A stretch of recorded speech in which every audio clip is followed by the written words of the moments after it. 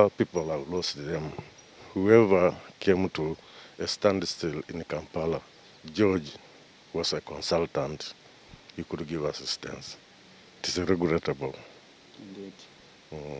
Okay, now to the people of Kidongole and being the Giso, I want you to give them a warning or an advice about the trending pandemic, COVID-19. COVID pandemic is real. It has come and it is attacking the community, people, not animals. So if you have to understand that you want your life, please just be vigilant, control yourself. You don't need to be pushed like an animal. Let us understand that is real. Like now, there are restrictions. People are not supposed to enter the burial home, but they feel it is bad. But those ones who have managed to enter, it may be a risk to them. Those ones who have stayed out, it may be safe for them. That is the message I can give. Oh, thank you so much. Maybe there is the other thing that we wanted to add on. Yeah. About people, because I see in most cases, people are fearing police other than fearing COVID. When they see the police, they run. But when police are not there, they gather. I think let people learn from this experience and take upon themselves and see that they are secure from this pandemic. That is what I wanted to add on. Okay, thank you so much. We are still hearing from many people, and for now, I just want us to go and see what is really taking place around the home, the process of the arrangement of people coming back.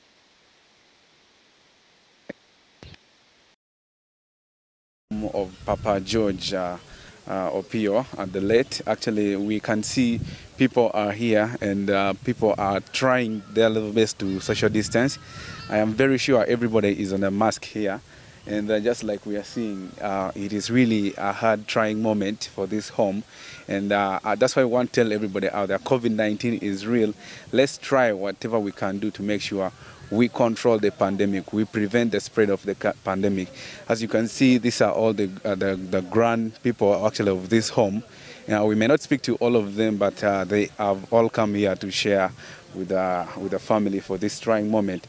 And of course, I want to take you through one of the cousins of the late, and as I'm seeing, he's also around the place. There are children, there is also family and friends right here. And I want us to just hear briefly from the cousin, just briefly from the cousin of the late, and we shall hear what he knew about the late, or maybe the best experience he had with the late, or maybe what kind of a person was the late exactly. And I want to speak at the same time. He is the managing director of Voice of Teso 88.4. Good morning, sir.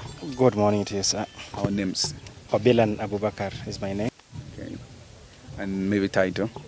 My title is I'm a general manager, Voice of Teso. Okay. Today being in this compound for this trying moment for the late Papa George, we wanted to hear from you what kind of person is that you knew about Papa Opio George. First of all, I would like to thank the management of Voice of Teso for linking up with the EmuriaTV. I'm a born of this place, from here, Kidongole, and the late George Opio Ochom is my cousin brother. I can't have enough words to describe his personality, because this was a man who was down to earth. He was a man who loved almost everybody. Whenever he could come around, it was his behavior to move around the village. He goes supporting different families. And whenever he comes, actually you find the whole of this compound full of people coming with different problems, different needs. They come seek for support for school fees for their children, those who want to go and get advanced medical attention. He supports them. When you're in Kampala and stranded, once you get him on phone, he immediately supports. This has been an extremely generous gentleman. He has been supporting almost everybody, and the entire Kidongole knows that he has been such a very resourceful and developmental person. He has supported quite a number of individuals who are even not related to him. Wow. Looking at what has really taken Papa's life, I want you to pass a message to the public about this trending pandemic, COVID-19. One thing to note is that COVID-19 is real. It is real. It's claiming a number of lives. Our own dear one has left us. I appeal to the public to take care. Let's mind about ourselves. Let's adhere to the SOPs. When we are told, please put on face masks. When we are told, wash your hands regularly. When you are told, distance yourselves. It is not going to help the government that has instituted the SOPs, but it is actually an effort to save our lives. Let everybody make sure that we adhere to those SOPs so that we fight COVID-19. And then number two is also where our scientists have informed us that the usage of lemon, usage of ginger, and then hot water, we should always keep on taking those fruits because it's really important. And according to what science have confirmed to us, with our sisters, they help to boost before the immune system introduce in order to fight children. COVID-19, just in case Mother, as you get heard that day when we were burying Christy. Thank you so much. That's why that school is named Mother Majeri. The toil she went through, sleepless nights she went through, staying in an empty stomach in order to see the family grow up. But when she starts harvesting the fruits of her children, children start disappearing like a blowing wind. I don't know where God is taking us. I don't know whether there is a debt we have not paid. We will request intervention of church, such that we are given the true meaning of what is happening. If it is God's liking, then that is the way to go. Yeah, we will give glory to God. So permit me to introduce Toto, Kedakia Nachan, Toto Nyover, Teranyon. Let her just raise up her hand.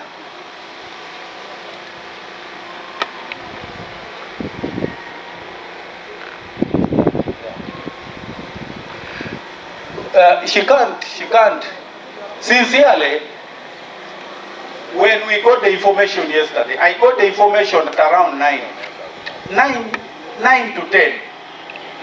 And I started figuring out of how to convey the information to her. I wrote to Bukedia. Now, on my coming back, God gave me wisdom and told me, use her brother. I came and picked the brother and told the brother of what had happened. But he had already got wind of it. So we went together. It would have been unfun enough. Someone goes to post in social media that my mother died having heard the death of her son. And that's how we today, the educated elite, use social media. I will handle that person.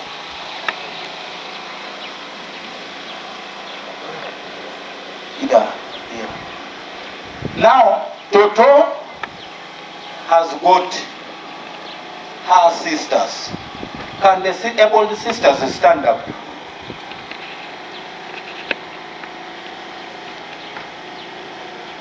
These are the two remaining sisters of Toto. And incidentally, they are age mates. They are age mates. I don't know whether the generation is going out. Now, when can I see Uncle Okolot? Where is he? Alfred. Can just raise up your hand. That is, so he's one of us. Yalamanon. Yeah. Permit me at this time to show you the family of late Opio George. I will not mention the names But I want all of them to come and, wherever they are, not the mother, but the children. Can they raise up their hands and greet the mourners? Raise up your hands. Can you come here, the children? Come. Can you come here? Can the children come here? I love Rhoda. Rhoda has taken my profession. I thought I would die without someone taking over a copy of my penal code. But there is someone to take it over. There is someone to take over my criminal procedure. So if you're joking, she will prosecute you. Can you stand? Yeah.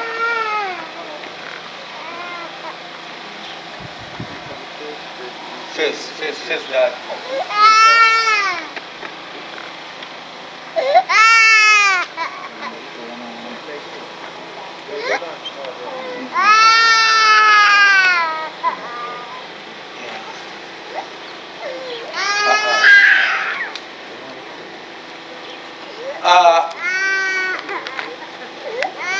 Just look at the generation that has been left behind for me to take care of. Just look at that generation.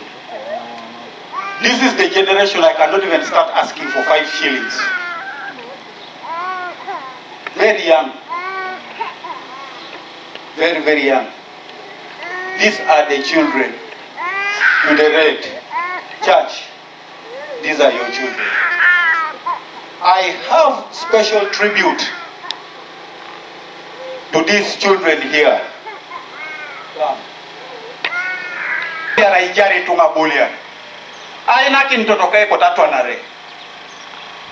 And then lastly, you say atwanaba mojo moda.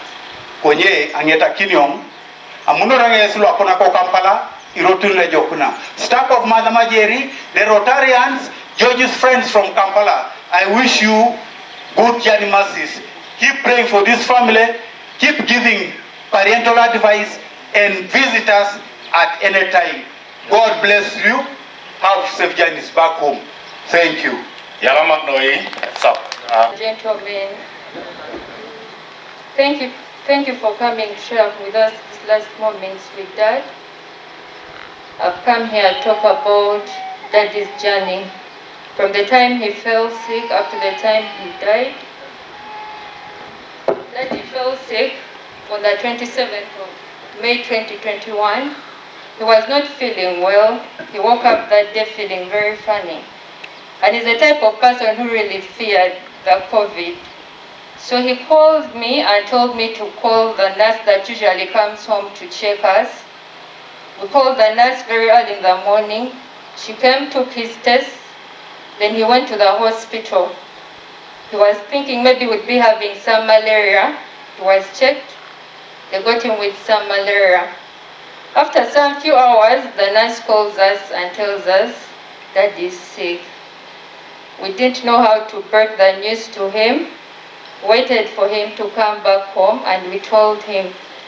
But the funny thing is that he was not shaken. He was so composed. And we started taking him through the treatment for COVID.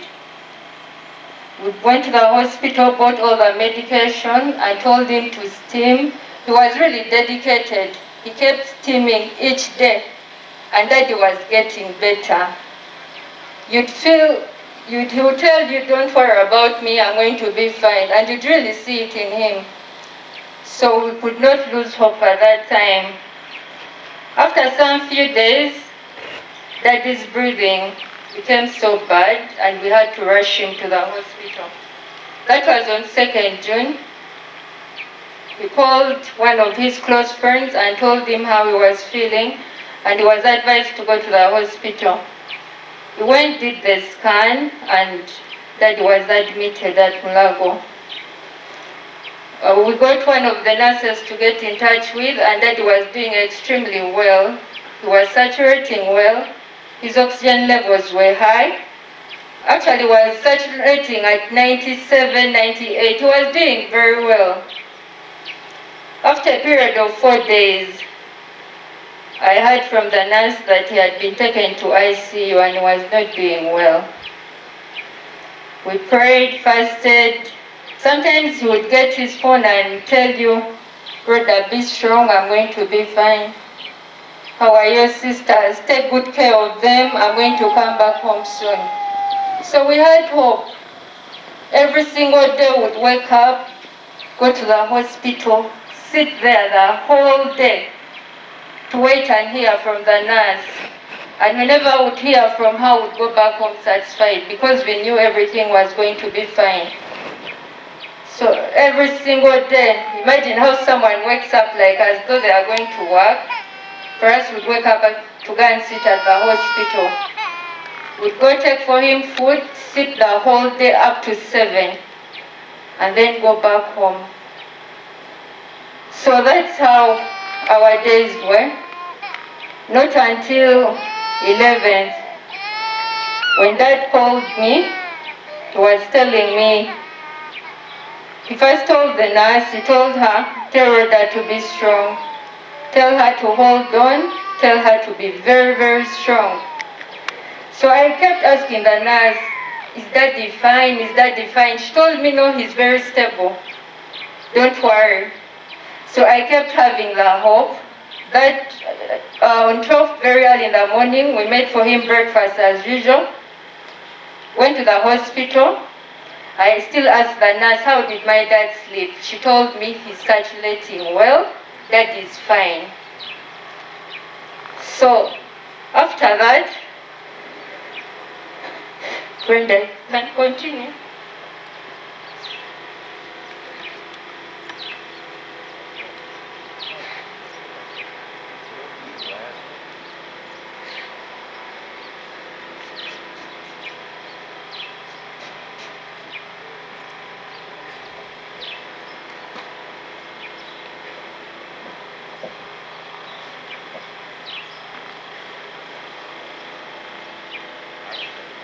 Let me continue from where Rhoda stopped. So on 12th, like she had said, we continued the program as usual. We went early in the morning, we had taken for him.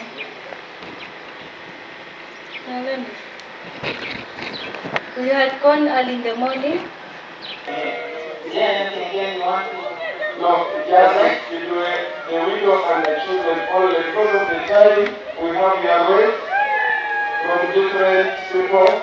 We appreciate the rates are there, but we are not going to call you here. We are going to just congratulate them and we have seen them. Thank you. We will request the children, just one child, someone touch the rate, and this body is moving. Don't move, nobody should stand up where you are, look from the distance as the reverend is going nearer to pray for the green place. Funeral services, you wait a bit from a distance as the reverend and 2 people on the road there.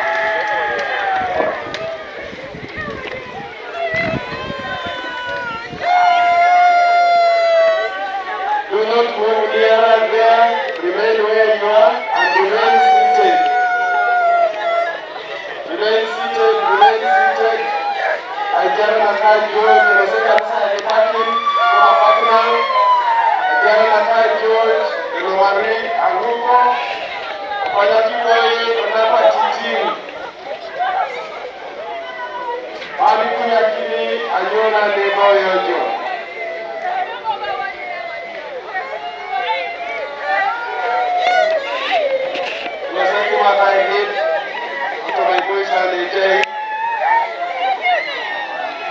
I hope the microphone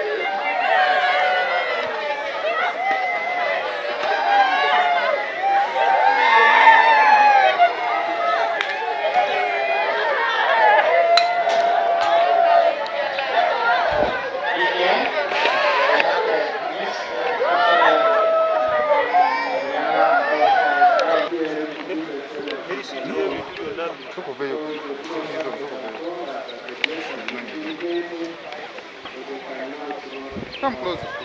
Come closer. You can exit the trail. Yes? You come closer. Just so.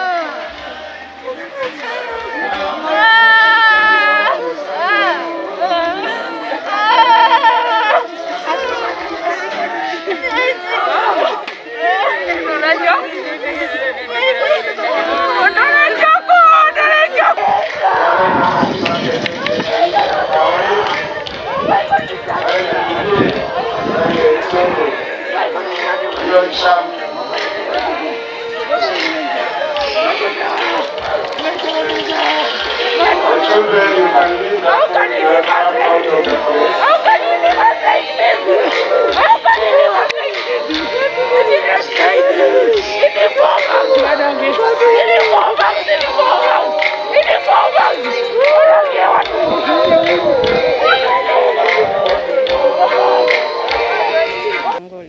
Okay, just one question. What is that one thing you cannot forget about the late Papa Opio George?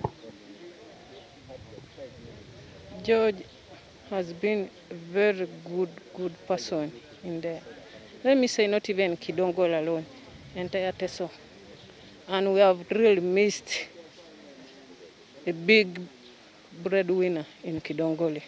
He has been supporting everyone. Kidongole has missed a person I can't even express now. We have really missed a good person in our community. The entire Teso. This has been a key person among the people we know in Teso. Prominent people, yeah, that is true. He has been a great person. So what do you think there will be, what life is that after all this, after Papa's gone? What do you think, what is the next step now as a family probably, or the people who live around him? We want to pray God to comfort this Kidongole, because George has left a very big gap which can't be filled. It is only God. So we are praying God to comfort us in Kidongole, because this is the head of our community. Wow. Now the head has been gone. We pray God to comfort us. We can't even cover this gap. I understand. So our trust we are now putting to God to help us to comfort this community. Okay. That is what I can only say. All right, thank you so much. Thank you.